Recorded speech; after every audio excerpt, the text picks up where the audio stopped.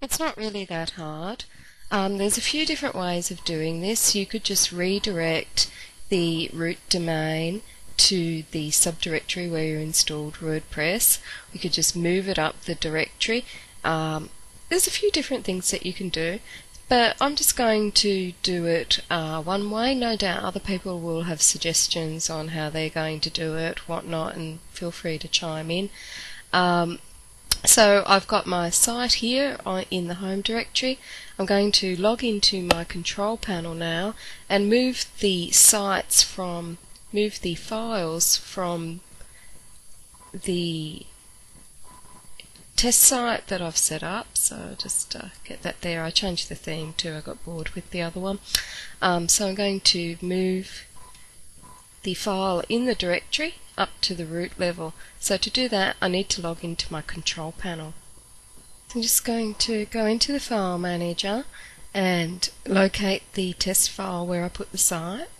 Now I'm in the site and here is my folder, test1, and you can see that I've got the files on here that are on the root of the domain, which is these HTML files from the Excite Pro site, and you'll see that there's an index.html file there already. The thing is, when you've got two index files in the same directory, the HTML file will take precedence generally over the PHP file that's in WordPress.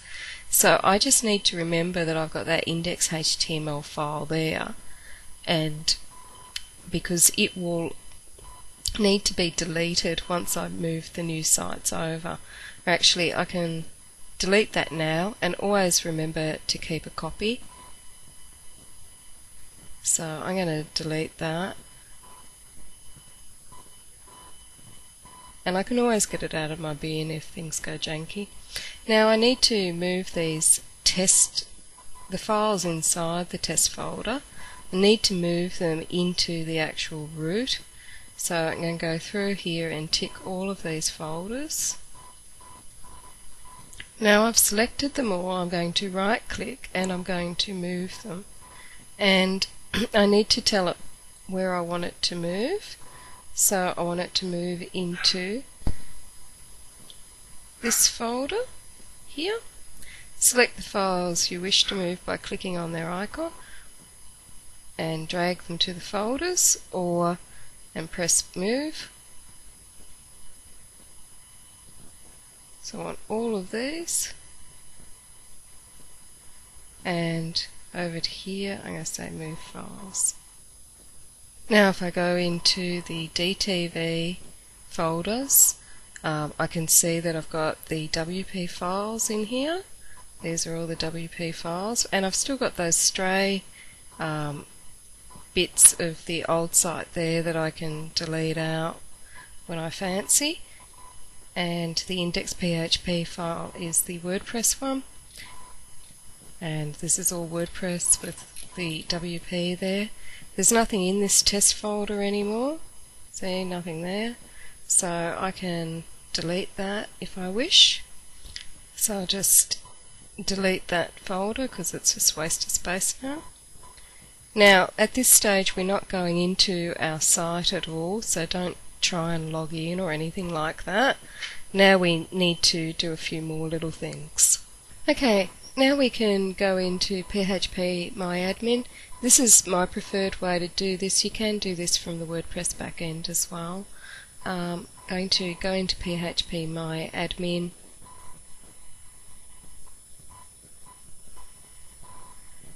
So now that you're in PHP My Admin, the crucial thing is, of course, that you need to know what your database is. If you don't remember that, just search for your email that you got from WordPress when you installed WordPress on that particular site. So I know that this is database number 44. So then we need to click on WP Options over here, and this will bring up this here for you. So we need to go in and change the blog ID. So I'm just going to click on Browse over here.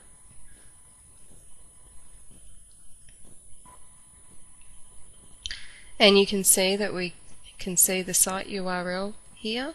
So I'm just going to alter that. So to alter that, I click on the little pencil edit, and instead of having test 1, I'm just going to alter it to the root and press go.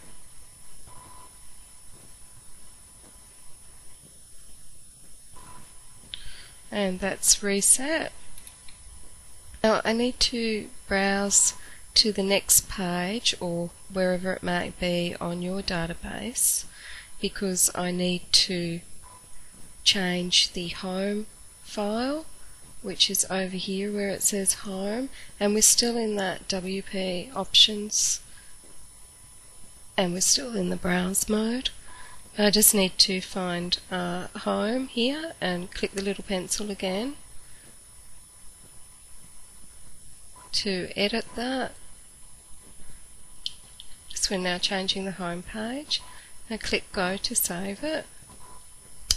And now again, if I keep scrolling through, you can see that the upload path is to the test site still. So if we wanted the upload path to the new root domain, we need to edit that as well. So press the little pencil again. And I'm going to remove that test site and press go. See that that's been changed now. Just going to have a quick look through the other pages on here to make sure that I'm not missing out on anything else that needs to be changed. And I don't think I am, but better to be sure than sorry. So go over to the next page. And no, can't see anything. Just one more to go. And that's all. So now I'm going to go back and log into the site. Now the other thing I do want to say before I move on is that there are a number of ways to do this. I'm going to put some links below this video to another tutorial that I think you might find useful. It's not by me, it's by somebody else. And just so that you can see different ways of doing the same thing. And now I'm in the, you can't see my browser, but now I'm in the root of my domain, and there we go. I've just copied the browser for you so you can see that that's the root of my domain. No more test site. And that didn't take long at all in PHP My Admin, and we can see that we've got the site all moved over. All the pages are there, and this is really a lot safer than you know, doing things straight up. We've got all our pages and everything's all sorted. As I said, I'm going to put a link to another tutorial there that you might want to use as well. And the other thing is that now that we've got that, we can go and clean up our root directory, because remember we had these whoops, ticking everything here. We had these other pages here, gosh, stop that now, from the original site, so we can just clean those up and remove those.